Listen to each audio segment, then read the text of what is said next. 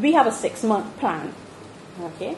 And within that 6-month period, one of the major areas of focus will be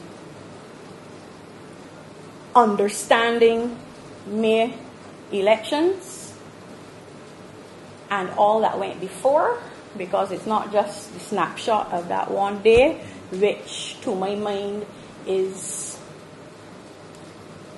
let's call it a referendum, all right? It was resounding in every constituency.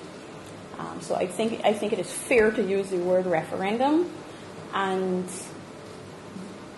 by the end of that 6-month period, we should have consolidated all of the information that has been brought forward from the different sources. It's important to learn the lessons of history so that you don't repeat the mistakes of history.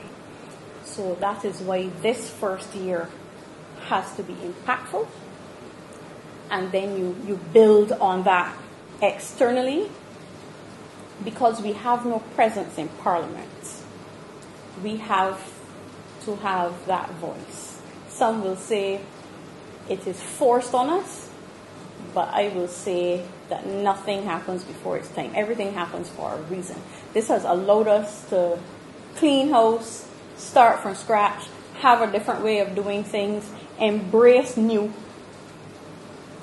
give younger members of the party the opportunity to have a say in how, because this is their organization too, to have a say in how things ought to be run, to have the older ones give us the guidance in terms of the fundamental principles that underpin this party.